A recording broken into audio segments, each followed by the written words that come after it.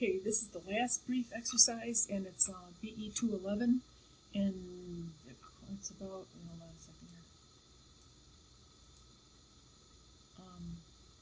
here.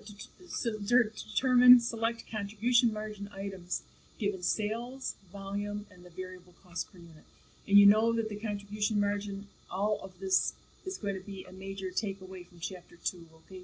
It's something that you just have to know. It's got to be really easy for you. So this marina reported sales of $340,000 this year, generated from the sale of 170 small motors. And the question is, what was the average price per motor? Just hope that all of the exams are this difficult. So we've got revenue of $340 divided by 170 motors.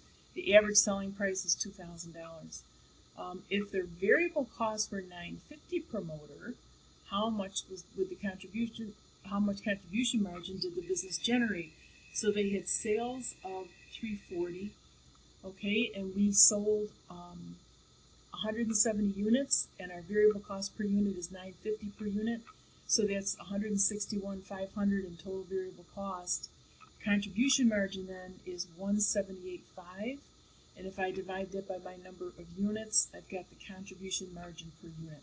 Now, just a couple things here to notice is you want to make sure that you label your numbers when you do this. And you don't have to use, I would just use CM for contribution margin, and VC for variable costs, but I would definitely label everything and, keep your head straight as you go through it.